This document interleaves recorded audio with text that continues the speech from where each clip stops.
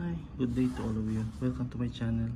After 8 months of using Surface Go 2, I updated to Windows 7. Now we will check how many seconds does it open or load. We will time. Once I will press the power, I will set simultaneously. Press the start. Okay, 1, 2, 3, go. Serve 3 seconds, 4, 5. It's already Windows 11. Just updated recently. Now we have to check. Okay, see how many seconds.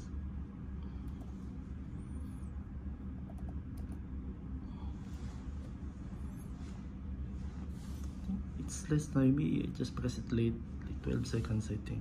It's still fast loading. Windows 11. So it looks like this. If you want to check, you can check this Dxdiag. Just click. Okay, you will see the PC specs. Surface Go 2.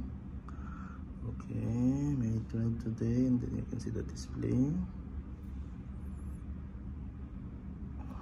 All the details are here. Approximate total memory, then sound 1 input. If you check in the system, you will see Windows 11 Pro 64-bit. If you want to set up the startup, you can also click here. You will put the Msconfig.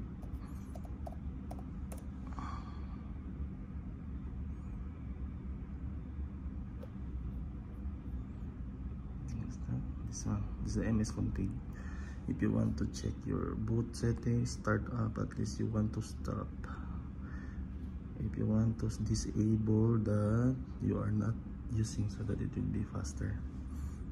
Performance, processor details.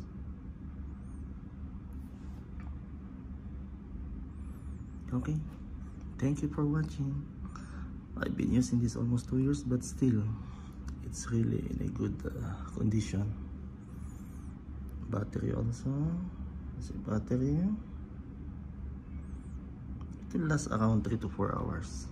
It depends on your usage. Now it's 74%. This is how it looks like the Windows 11. This one at the center, but you can still do the settings, taskbar settings. There you go. Search. And these things, accounts, Bluetooth device, if you add the Bluetooth device. Okay, thank you guys. Please subscribe to my channel. Have a good day. Bye.